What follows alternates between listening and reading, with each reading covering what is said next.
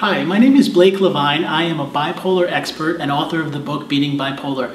Today I'm going to talk about how you or someone you love that is facing this mental illness can figure out ways to improve your life. In the beginning, I want to share about what I went through and how I ended up being able to learn how to master bipolar disorder. My story starts as a very young man growing up in New York City. My parents met when they were at a very different place in their lives. My mom was 16 and my father was 32. She was living in Ibiza, which is a beautiful island in Spain. They got together and they ended up moving to New York City and started a relationship. They had a lot of fun and exciting times. But sadly, things would not work out really well. They started to use drugs and to fight and really had challenges that ruined the relationship. I started experiencing at a very young age them arguing and fighting, and in fact my first memory is as a young boy watching them beat each other up, and I remember hiding in the closet and feeling just so upset knowing that my two parents were having such problems. They ended up getting divorced, and it was a really hard and difficult time, and my dad is a lawyer, which made it even more difficult for my mom to end the relationship. They had a very tough time at the divorce, and some things were said by my mom which really infuriated my dad. Within a few months from the divorce, my dad would see me on the weekends and my mom would see me during the week, but he was very angry. One day we were walking in New York City, and I was walking down the street with my mother and her friend. All of a sudden a car came up. A big guy got out of it with my dad, knocked my mom to the ground, picked me up, and threw me into the car. For the next 10 months, I was kidnapped by my dad. We went to South Carolina, and I was unable to see her. And I was about 3 years old at the time, but I remember wondering, where is my mom? Is she okay? What is going on? Why aren't I able to have her in my life? I would beg my dad to let me see her, and he would say, okay, we can call her, and once a month we would give her a call, and she'd be screaming and crying, Blake, where are you? I want to know what happened. I'd like you to come back. And all I could say is, Mom, I'm in the greenhouse down the street, come see me. Unfortunately, she had no idea where the greenhouse was and was very sad and upset at this time. In fact, during the 10 months that I was gone, she literally, her life almost ended. She lost about 40 pounds and she's already a very thin woman. She thought about ending her life, and just losing her 3-year-old son was such a painful and difficult situation. Towards the end of that 10-month time, she had hired a detective and was running out of money, but she still kept the hope alive that one day she would be reunited with her son. As the money was ending, she ended up on one of the last days going to a preschool near where my dad used to work. She went there and was able to find me. She took me out of the school, and I remember the police coming and saying, you know, why did you take this kid? And she said, well, in fact, he had been kidnapped, and she showed paperwork, and we were reunited. And the good news was, from that point on, my mom and dad decided to work things out. They said there's no reason to be hateful, and even though my dad did something so horrible, it was really not worth any of them, you know, ruining each other's lives. My mom also feared that my dad would hurt her, and this was one of the reasons why she chose to make up with him. And I ended up seeing my dad on the weekend and my mom during the week. Now, as you can imagine, for any young person, going through such trauma and challenges at such an early age really, you know, played a big impact. Many kids my age were living in a town and they were feeling comfortable and they were starting to learn normal developmental things. They were making friends, they were doing activities, they were in school. I had this feeling of such a high level of insecurity, not knowing if I was normal, feeling as if I was weird, and never really feeling good enough. So what I did to mask all of those emotions and feelings was I started to try to accomplish things. I wanted to have something that I could be doing that would say, hey, you know, he's successful at this, so it makes up for all the things that I lack. I ended up going to visit my dad, and we started out collecting baseball cards, and it was really fun going and collecting these cards. And eventually I went to a game at Chase Stadium, and I met Darryl Strawberry, and I got him to sign an autograph for me, and it was so thrilling. I consider it almost like what it's like to have an orgasm. That was my feeling when I got to meet a baseball player who I really looked up to and was successful and such a talent. I ended up doing with my dad, we would go to games and I would get baseball autographs from some of the greatest players. One day I found out that many of the players that play the Yankees or the Mets stay at this hotel called the Grand Hyatt, and I went there and started to collect autographs from the different players. It was just really fun, and me and my dad had a great time. Over the next few years in New York City, I would go and meet lots of famous people. I ended up amassing the largest collection of any young person. A few of the names of people I met were Michael Jackson, Madonna, Tom Cruise, Paul McCartney, 7 United States presidents, Frank Sinatra, Audrey Hepburn, and you name it, pretty much everyone that was notable at the time. Now, during those years, things started to change. Instead of being an awkward kid that really maybe wasn't stable, people started to look at me as a prodigy. I had a lot of energy, I was really ambitious, I was able to network, and it was really starting to look like my life would do very well. In fact, I started to get media attention, sharing about the stories and experiences meeting different famous people. I appeared on Entertainment Tonight and CNN and The Maury Povich Show and a lot of other places talking about these experiences. In fact, at 14, I was asked to write a book, and I published Okay Dad, You Can Take the Picture, a young man's quest for autographs of the famous. And I talked about all the fun, exciting experiences meeting these people along with pictures. And during that time, people didn't notice that anything was wrong. I had lots of energy and really was channeling it into things I was passionate about, but I was good in school, I had friends, and life seemed okay. The next year, things would really dramatically change. I moved from Marlboro, New Jersey to a town in Long Island, and I never really felt comfortable. The kids would pick on me on the bus, they would start fights, they would call me names, they would punch me and really try to put me down. And I went from living in a safe community where I really felt supported to not really feeling comfortable at all. Then one night I felt a pain in my head. I described it like I was bleeding in my brain.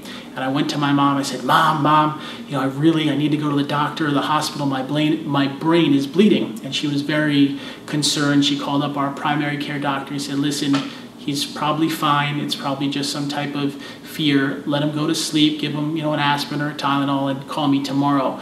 I kept persisting. I kept saying, I'm dying, and this went on for hours. And eventually my mom decided to take me to the hospital. We went to an emergency room at one of the Long Island hospitals near our house, and when I went there, they talked to me and they discussed about all the things I was doing, promoting my book and talking to all these celebrities and doing all this stuff. And they could tell that I really was not stable. They said to my mom, we think Blake might have some other type of illness. Something is wrong with his brain. We want to keep him in the psychiatric unit overnight. And I'll never forget the feeling as they walked me down the hallway into a locked unit. They put me in a room. My mother said goodbye and she started crying as she walked out of there and knew that her 15-year-old son would stay in that unit. Within a few weeks, I was diagnosed with bipolar 1. They said that a lot of the behaviors and things I had done illustrated having mania, and that I was in fact in a manic episode. They prescribed me medicine, and for the next couple of weeks I was in the hospital and met all types of different people struggling from emotional issues. A few weeks later they would release me and I would go back into the community, but I really wasn't stable. The medicine that they gave me was not working, and within a few weeks from then I would go into another hospital. Over the next 2 years there were 5 psychiatric hospitalizations. I had things happen that many people would be upset about. I had hallucinations and delusions. I remember one time in a psychiatric hospital I believed that the patients were celebrities. The overweight guy was John Candy, the woman with red hair was Julia Roberts, the gay person was George Michael. Of course none of this was true, but it was a delusion that I was experiencing. Another time I was in New York City and I went to the top of the Empire State Building. I was researching how to fly, and my parents were so fearful that I would try to jump off a building in an attempt to fly. Because of all these reasons, I was in and out for those 2 years of 5 different hospitals, and my mom spent a lot of money and went to the top bipolar expert in Manhattan. He looked at her and the file on me and all the things that had went on and said, listen, your son will probably never finish high school, he'll never have a job, he'll never be able to get married, he'll never be able to work. Just accept that a group home or a permanent psychiatric hospitalization is his future. Now my mother, who had lost me to a kidnapping as a young child, wasn't going to accept that her son, who had done so much and had been doing so well in his life, that my time in life, living as a successful person was over. She continued to do whatever she could, reading every single book and article and all the things that were out there that discuss and educate about bipolar disorder. She found a psychiatrist who she spoke with, and the woman, whose name is Dr. Amy Corrine, said, listen, I do think there is a chance that Blake LeVine could build himself back up, and with the proper medicine and taking a slow and steady approach, he could one day, be able to live a successful life. She found a medicine at the time which was new called Zyprexa and Depakote, and that's the combination she put me on. Within a few weeks, my thinking became calm, and I realized that I really had almost lost everything in my life. I knew how hard it was to be in and out of hospitals and to, lose my freedom. I prayed to God, even though I wasn't so religious before that, and I asked for a second chance. I decided to take small and slow steps to rebuild my life, and I said to myself, maybe one day I could go out and accomplish the things that I had thought about before becoming sick. I ended up going to a special school provided by the city, and I started to get back, and I ended up finishing high school. I applied to college and was able to go to college and finish. In fact, I was able to go to graduate school and get my master's degree in social work, and I started working with other people facing emotional issues. I'm so happy to say that since then I've also been married, and for the last number of years, 10 years, I've been with my wife. We've been married for 7. We have a 4-year-old daughter who's doing amazing and is the most beautiful and special girl that you could ever imagine, and we have another child on the way due in a couple months. So what I want to share with you, and the reason I talk about my personal stories, I want you to know there is hope. And if someone you love, whether it's a family member or a friend, or even yourself, have bipolar disorder, it doesn't mean that it's the end. Now, I talked a little bit about this, but I want to give you tips and techniques and tools that have allowed me to live a successful life, because when you are diagnosed with a mental illness, it doesn't go away. I wish that you could just take pills or do something and it's gone, and you would never have to deal with it. But the facts are, when you are given a diagnosis, for the rest of your life you have to work on it. But together with some of the tools I provide today, you can learn how to make progress and to make your life better, and the outcome doesn't have to be hospitalizations for the rest of your life, or not being able to have friends, or not function. And what I've become is a bipolar author and coach and social worker, and I help other people that live with this condition, and I work to give them outlets. So by making this for you today, I want you to be able to see some of the lessons and tools that will help you.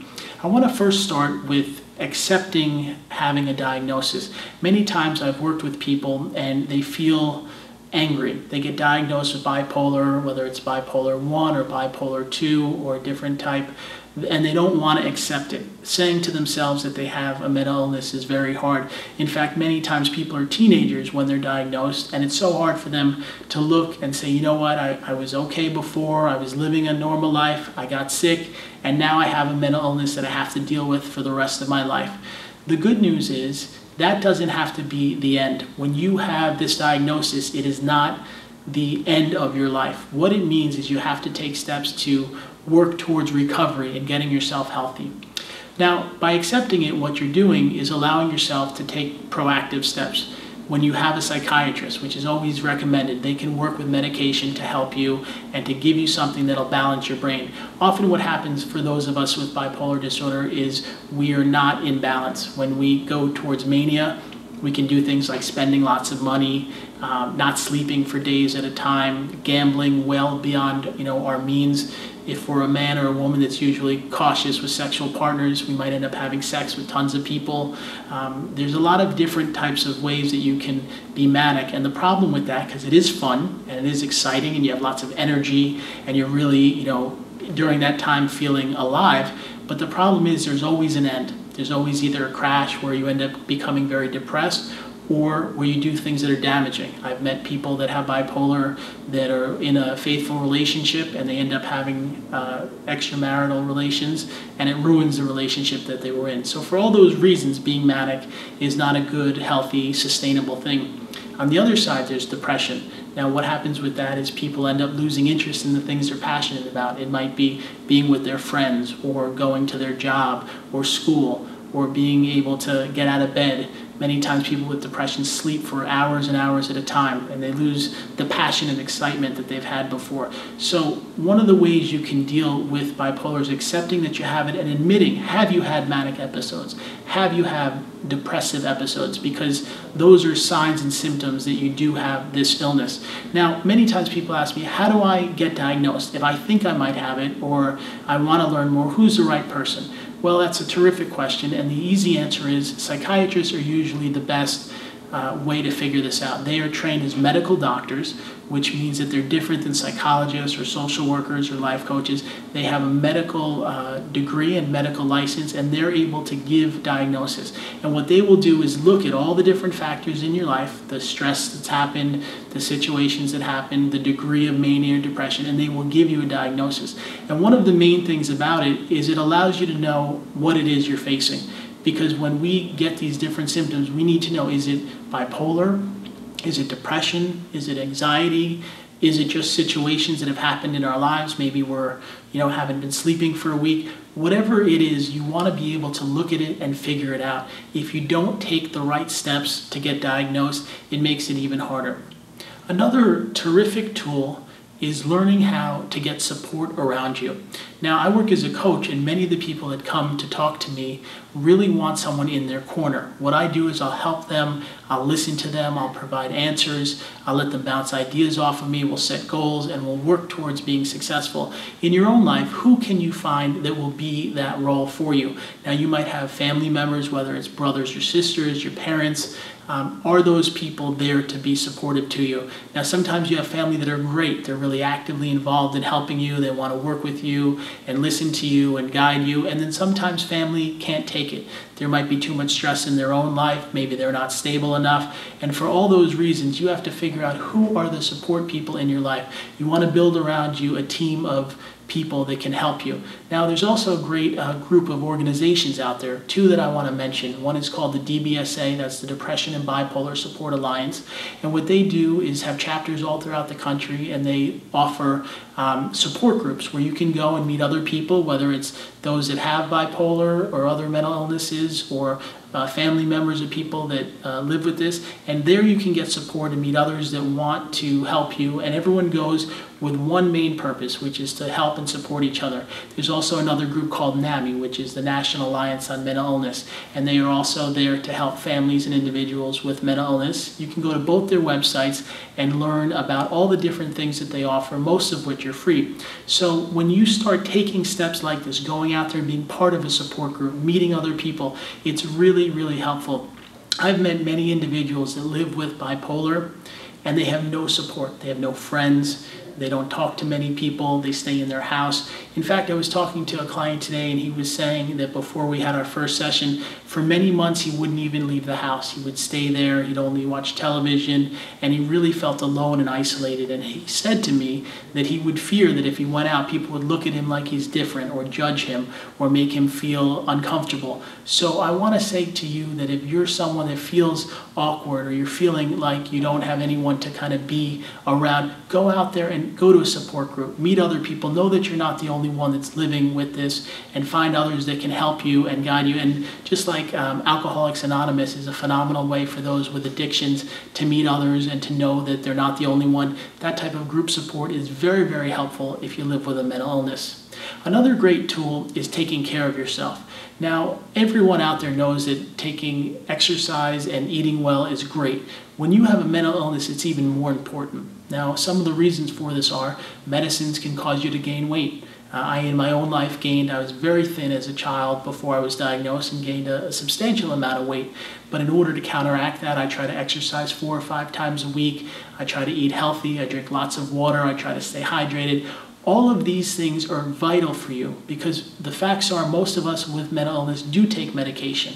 We have to deal with the fact that the medicines impact us, and a lot of us take them for the rest of our lives. So we have to figure out ways to counteract and keep ourselves healthy. Now, some of the key things are knowing what your triggers are. I know in my own life, if I have a big bag of Cool Ranch Doritos or Oreo cookies in the house, if it comes about 9:30, 10 o'clock at night, I'll go in there and have way too many. And I've learned that it's not healthy for me to do that, so I'll keep them out of the house. And that allows me to figure out other things to snack on. I might have rice cakes or light popcorn or things like that. In your own life, what can you do to limit the excessive amount of food? And the problem is, food is something we all need. If you have alcohol or drugs or things like that, you can stay away and never do them. We all need to eat. Every one of us needs energy and needs food to be able to have the fuel to live a healthy life, but you have to make good choices. And the problem is, if you do gain a ton of weight and you don't take care of yourself, there's other problems that you can have, such as diabetes and things that really make life harder.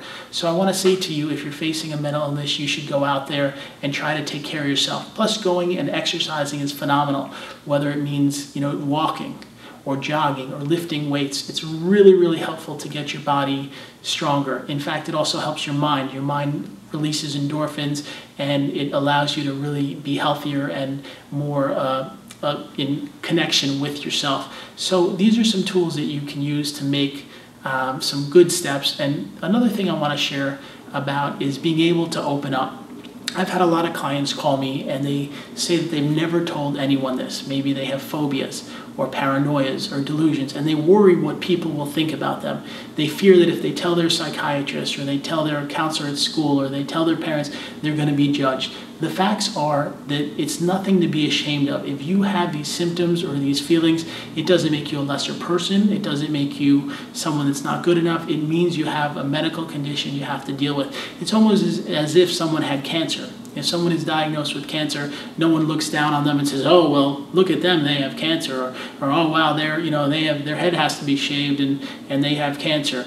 No, people will understand that you have this mental illness. And in fact, when I was first diagnosed about 17 years ago, I remember having this really big anxiety. What are people going to think? Are they going to look at me different? Are they going to judge me? Are they going to put me down? And I was really, really fearful. I was very happy. After a couple of months, some of my friends, I went and admitted to them that I had this, and they were very supportive. But these days, it's okay to be honest with others about having a mental illness. Here in California, after I wrote my book, Demi Lovato, who's a singer who's been on a number of Disney shows, she read the book and she supported it, and she's also admitted openly that she has bipolar disorder. Catherine Zeta-Jones, who's a very famous actress, married to Michael Douglas, admits that she has bipolar. These are just two of hundreds of people that have done a lot with their life and been successful. So if you do have this diagnosis, it does not mean it's the end of the world. It doesn't mean people are going to judge you. And think of it in this way. You didn't choose to have this. You didn't wake up and say, "Okay, well, here's what I'm going to do today. I'm going to be bipolar." No, you had to face this. This is something that came into your life. And we have a decision we can make. When something comes into us, we can handle it and deal with it, or we can put it under the rug and pretend it's not there. The problem is when we do that, when we swipe things under the rug and leave them there, they get bigger and worse. And you have a decision to make today. Do you want to take proactive steps to get yourself healthy, to get yourself feeling more able to handle your situations and to lessen your level of stress? So another thing I want to share about is relationships and bipolar disorder. One of the most common questions I get is, can I have a boyfriend, a girlfriend, or a husband or wife if I have bipolar disorder? Well, one of the first things I want to share is in the Alcoholics Anonymous program, they talk about you getting sober and being healthy for a decent amount of time before you start a relationship. And I believe the reason they do that is they want you to be able to handle your own life before you start getting involved with someone else in a relationship.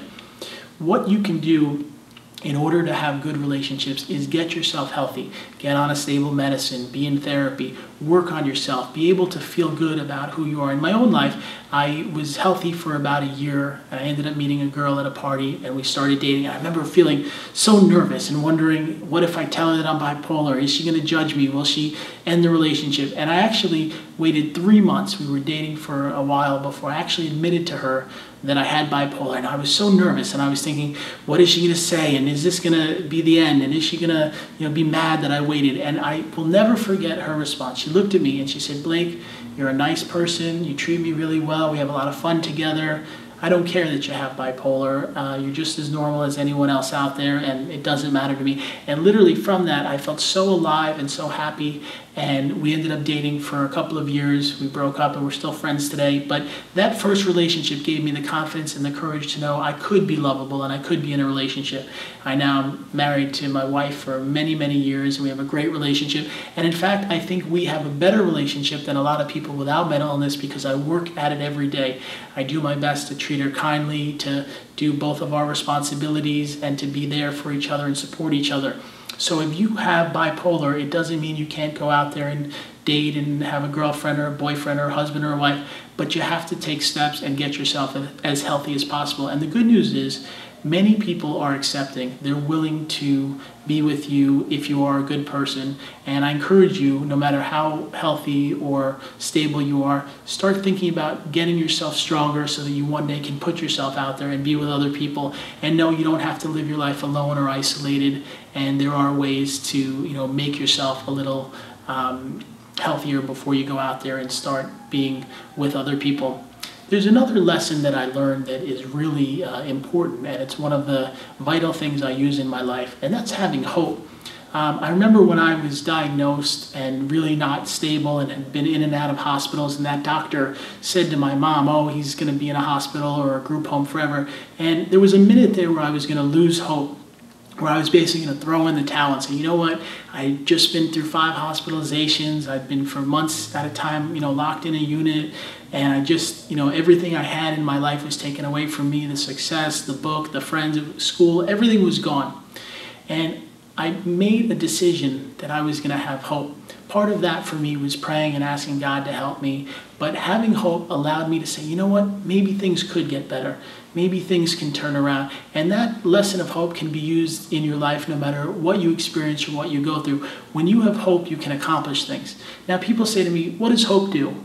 Does hope solve my problems? Does hope solve all the answers? And the answer is no, but here's what it does. When you attempt to do something and you get something that happens, maybe you try to accomplish something but it doesn't work, or maybe you do something and it fails, or maybe someone hurts your feelings. By having hope, you can continue. You can keep pressing forward. And many of the most accomplished and successful people in our world, they were able to keep moving forward in their lives.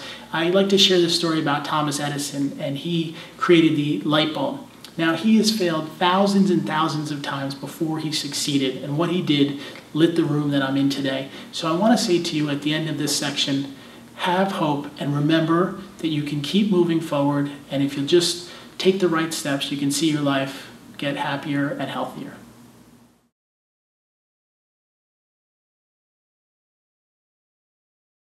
Welcome to part 2. In this section, I want to share some really fascinating stories of examples of people I've helped and the lessons that have been learned from others that have lived with bipolar disorder and done it in a successful way. I remember a gentleman came to me and he was facing many obstacles in his life. He was having trouble with his job. He felt as if he was working really hard, but he wasn't moving up within the company. He also faced alcoholism, and each day would come home and drink in order to calm himself down. And he also, mostly in the springtime, would get very excited and start spending lots of money. He would go down to Atlantic City and gamble, and he would also buy lots and lots of lottery tickets. And he said to me, how do I handle all these situations in my life? And what we started to work on was that underneath all of this was a level of insecurity. He didn't feel good enough because when he was a child, his dad kind of put him down. He would say things like, oh, you're not really good enough, or you're never going to amount to anything, or you're not going to be able to be successful. And even though him and his dad are now closer, he always felt growing up that he was not achieving, what he was capable of. And it's very important to figure out where our emotions come from. Oftentimes, our parents do not know how to raise us in the best way. A number of reasons can happen which cause them to not be the best parents. Maybe they have their own addictions. Maybe their parents were hurtful to them or said things or did things to them. Or maybe they just really don't understand the best ways to take care of you. And one of the most fascinating things I've learned is that we get a license to drive a car or to work in a specific field or to do something, but there's no license to be a parent, and there's also no book that people have to read. People go about it in all different ways, and sometimes by looking into your past and figuring out what's holding you back from moving forward, you can make progress. Now, I understand in my own life I've seen a lot of challenges. I shared with you about the kidnapping and the divorce and the fighting, but in my own therapy and working on it, I realized that I had to let it go. Being angry at my dad or angry at my mom or feeling like the situation was holding power over me, it was stopping me from moving forward. And I determined on my own and with the help of my therapist that letting go of that pain would be better for me.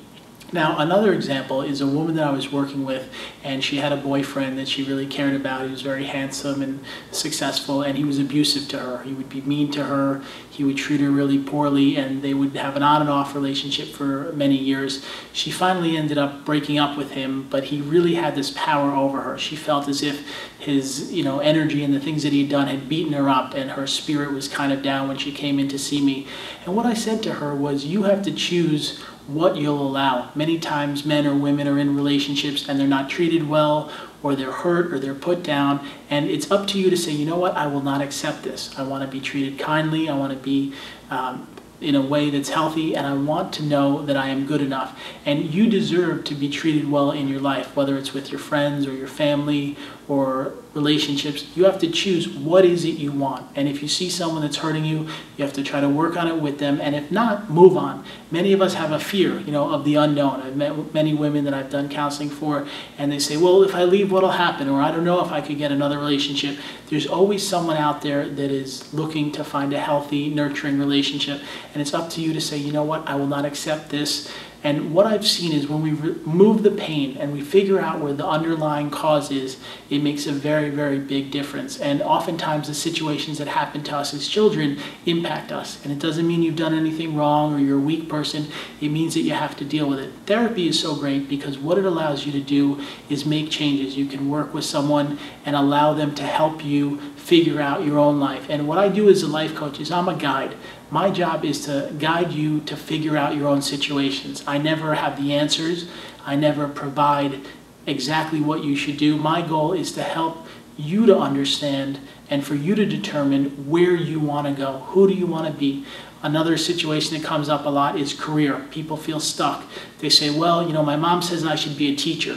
She's always telling me I should be a teacher. It's secure, it's stable, but they want to be an actor. And they've always dreamed about that. The problem with that is if you go into the acting, it is a challenging career, and while you're trying to build that up, you're going to face people that are going to look at you and say, well, it's hard, or not everyone succeeds. But you have to decide what it is you want for your life. I live here in Los Angeles, and one of the best parts of being here is many people have come to succeed in their own lives. They've set out to achieve what it is they have in their heart. And I'm not going to say it's easy or simple or it's an overnight process, but if you'll work on your craft and you're really gifted, whether it's as an actor or a writer or a dancer or a singer, you will see success.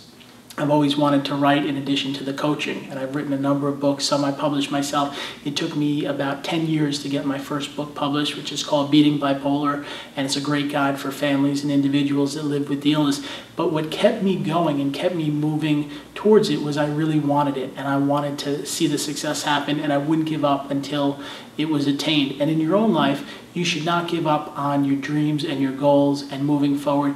And you can't let situations that come up block you. Unfortunately for all of us as human beings, the last number of years have been challenging.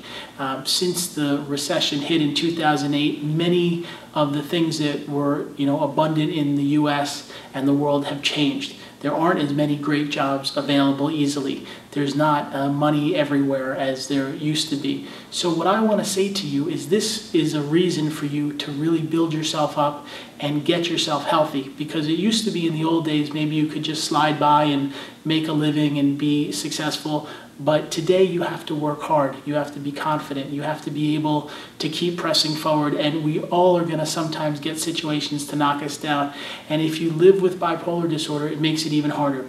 I just had a call from someone today and they said, here's what I'm going through. I lost my mother.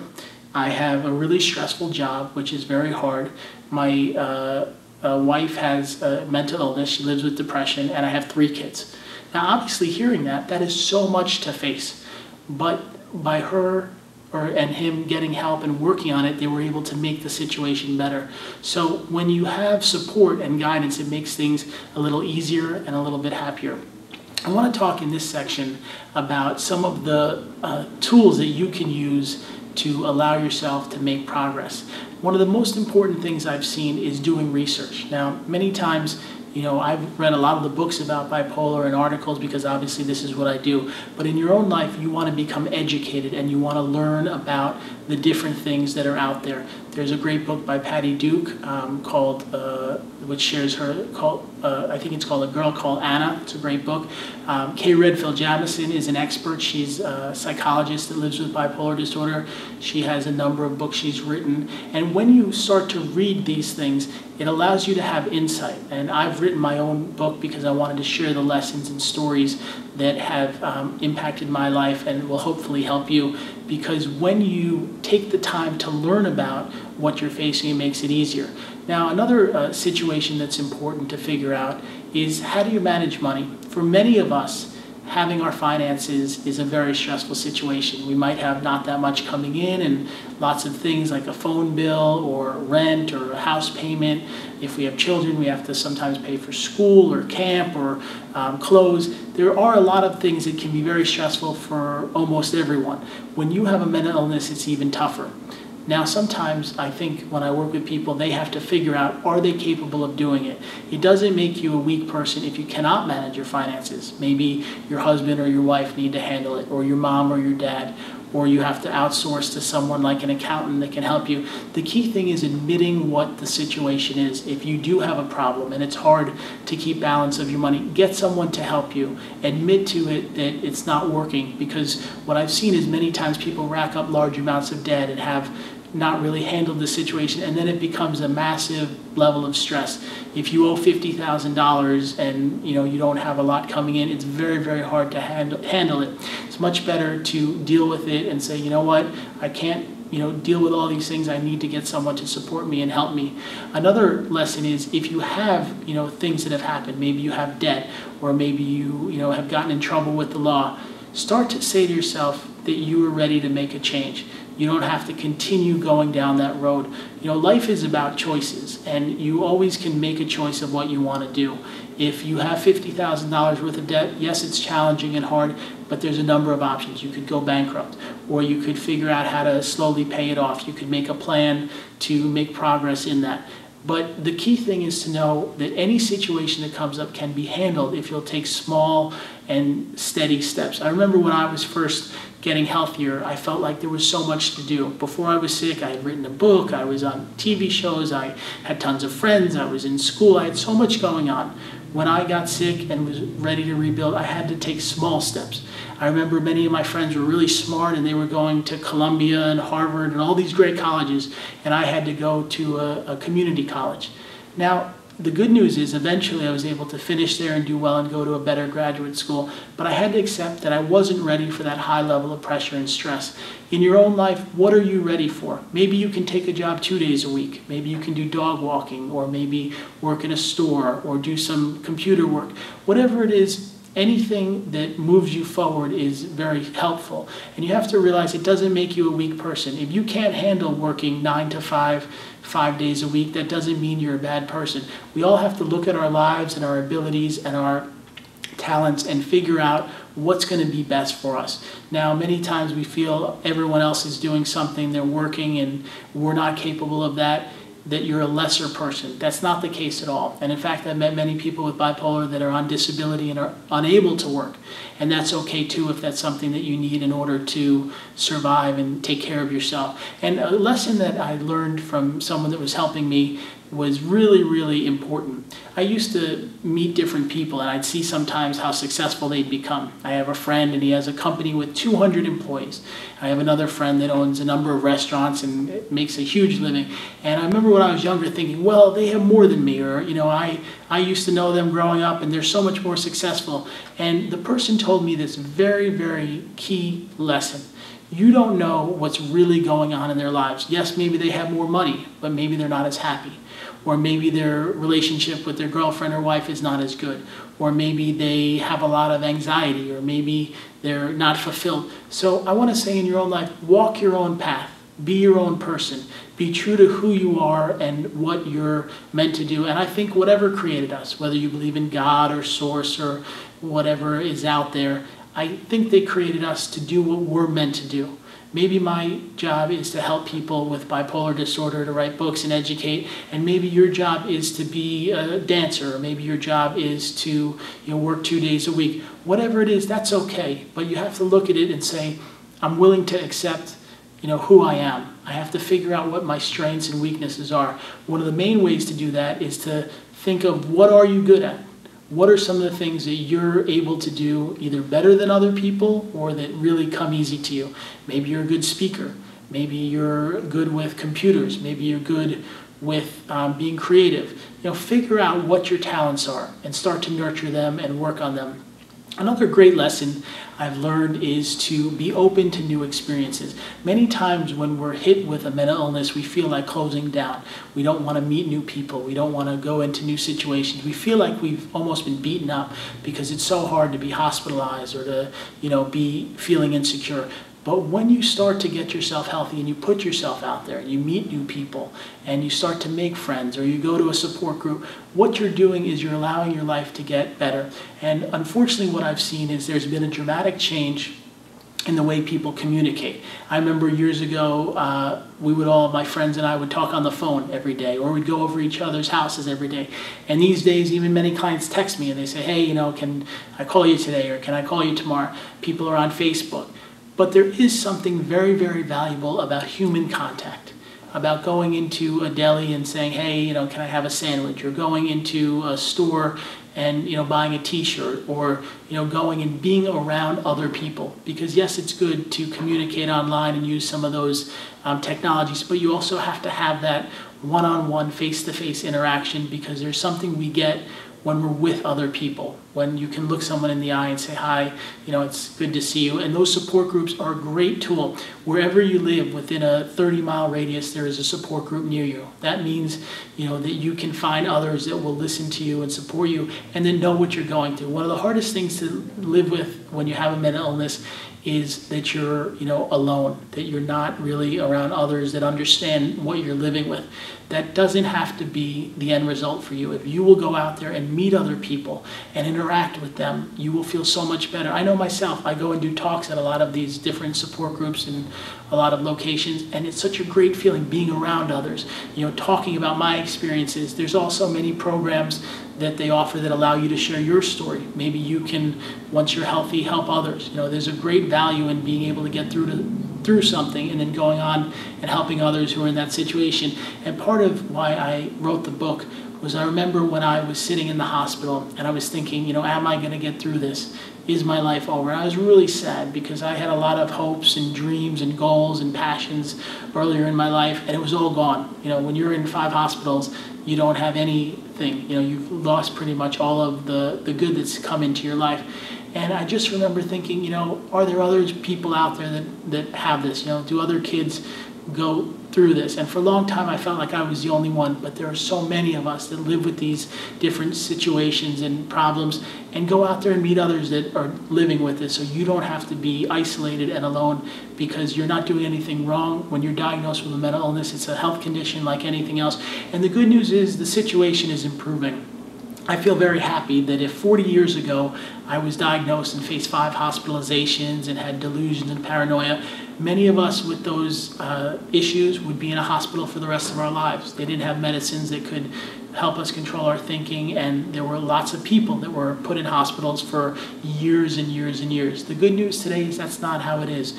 Most of us that have a mental illness can get on medicine and have therapy and lead productive lives. I meet so many people that call me up with bipolar that are married, that have good jobs, that have friends, that are succeeding in their lives. I watch on television as people become superstars. Demi Lovato, just a few years ago was facing all these conditions, bipolar and cutting and so many different issues, and now there she is on The Voice, and she's doing so wonderfully.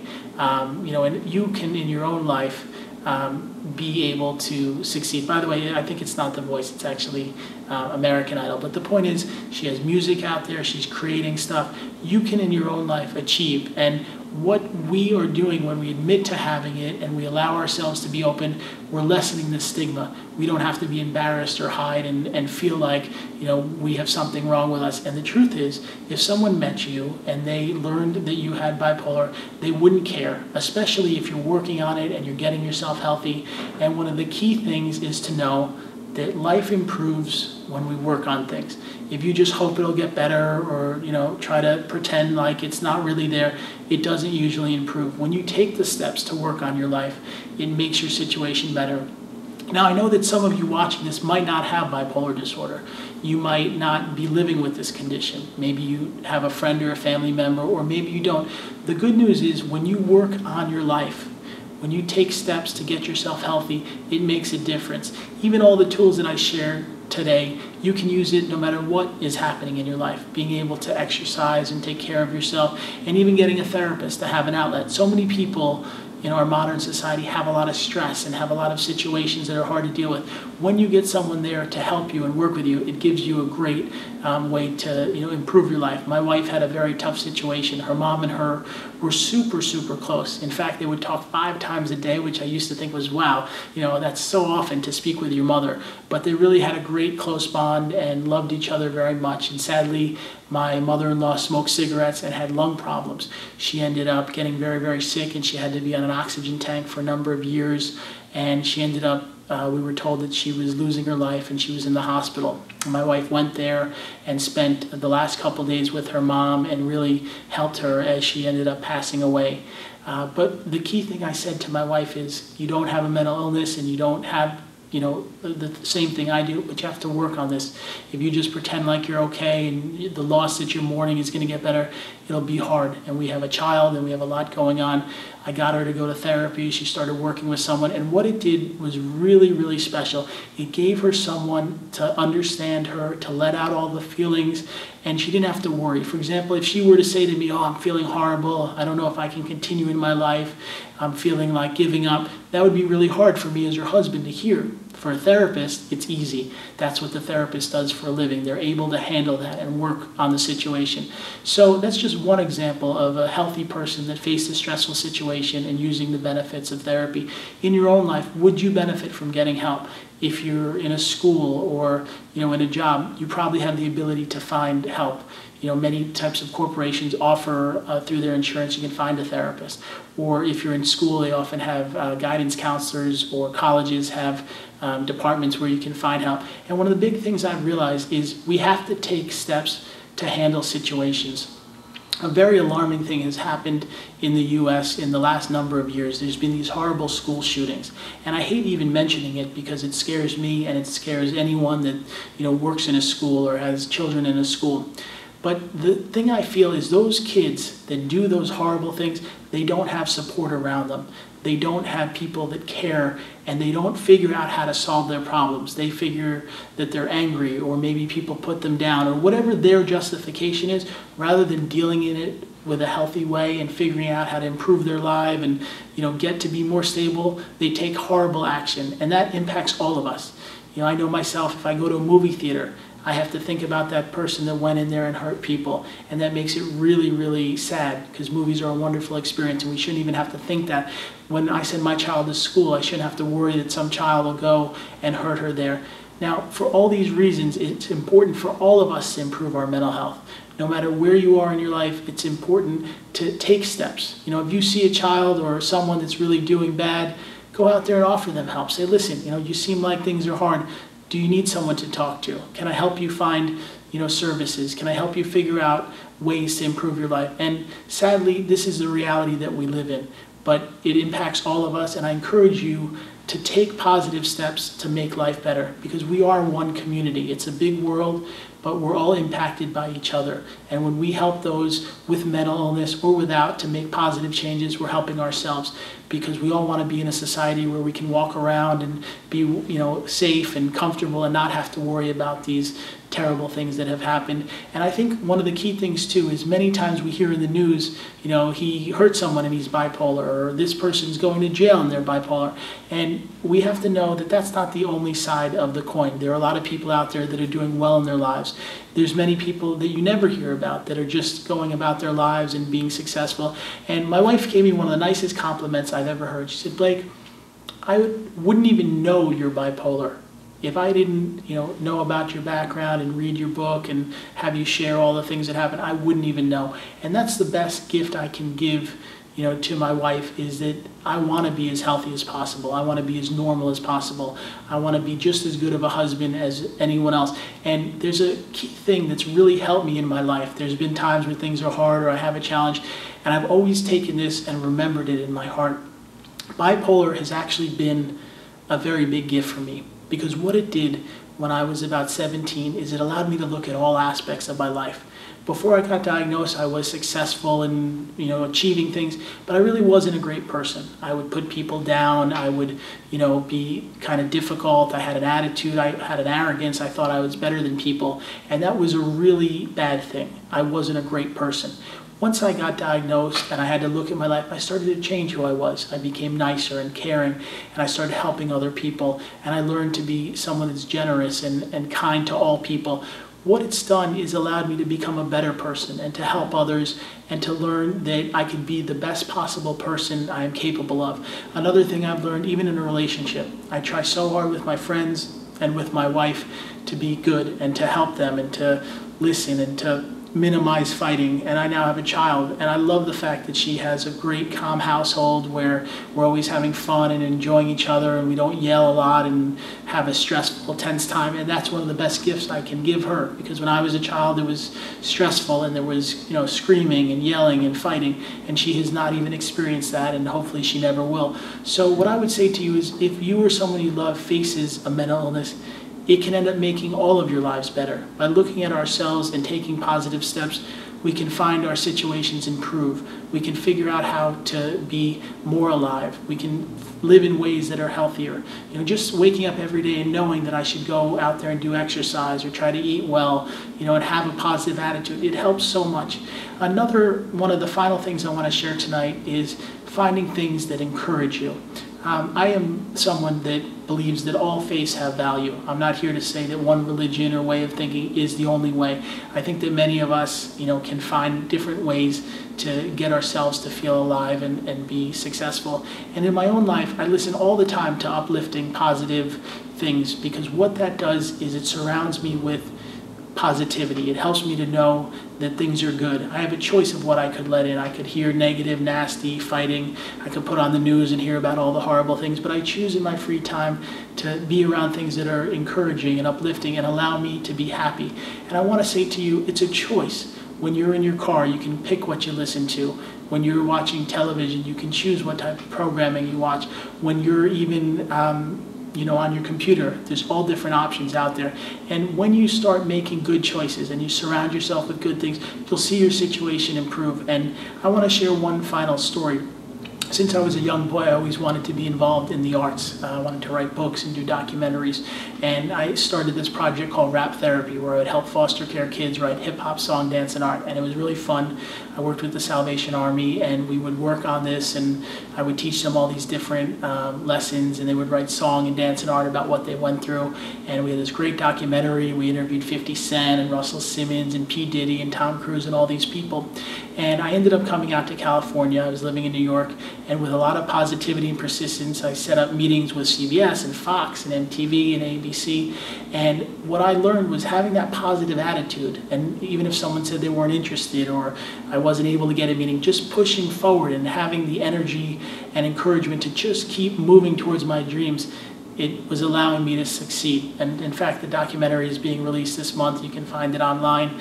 And I've learned in my life, when you have that encouragement and hope, you can achieve anything. Even with my book, it took 16 months from when I wrote it for the publisher to publish it. But that positive, just continuing and pressing forward allowed the book to come out and be a bestseller in its category. So I want to say, in your own life, whatever your goals or dreams are, whatever you want to do one day, don't give up and believe in yourself and just keep pressing forward. Take small steps, because many people are here and they want to get to the top and they want to just jump there. They think that they're going to instantly be successful. It very rarely works that way. If you'll just go slowly and steadily, right, and you'll eventually, within a few years, get to where you want to be. And that's one of the best lessons I can share, is you have every possibility, no matter what you've been through, to lead a successful life. Having hope and having encouragement and having faith makes it so much easier, and it'll make you happier. So I want to share that I really thank you so much for watching this video. I also want to give you some information if you'd like to learn more about my work. I have a website called bipolarauthorcoach.com. That's bipolarauthorcoach.com, where you can find out about the coaching that I do. You can also find my book on any website, or it's also available in most stores. It's called Beating Bipolar. And please know that you don't have to face this alone. And with the right steps and the right slow and steady mentality, you can overcome bipolar disorder and live a healthy and successful life.